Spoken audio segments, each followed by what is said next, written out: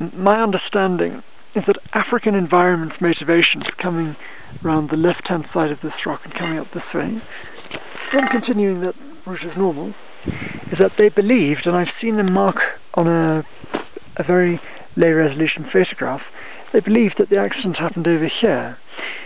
Now, if you take a photograph from there and you look up this way, it's quite believable that the accident could have happened over there, because from that distance, this looks like a pretty uniform slope.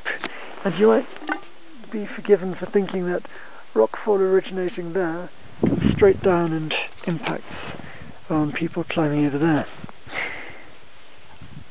Hopefully from this footage you can see that actually this is the centre of a ridge. I don't know how I can make that clear here on a two-dimensional screen, but it's quite clear. You can see from there it's a ridge moving down here. Now while you're on that ridge you're safe from rockfall, because unless you're at the very top where the rockfall might originate, and that's not even likely, unless you're at the very top, by the time the rock meets you here, it will certainly have moved down either one side or the other. Gravity always pulls rocks into gullies. Now you can see there's a little narrow gully here, and the rock has come down and accumulated just over here. You can see quite large rocks. Now, our theory is that if you cross re-entrance very quickly, and then move down the safety of ridge lines, and then there, cross that re-entrant very quickly, and move straight down the safety of that ridge line to the point at which you reattain the original route where everyone agrees it's safe, that's the safest possible way of getting here.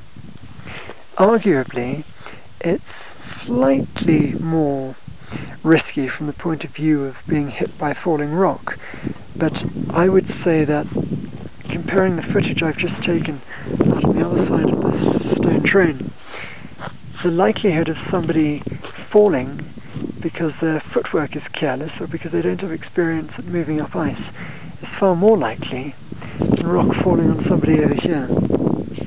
See, originally the route went quite wide out there, and nobody was aware before that this is actually the source of the rockfall.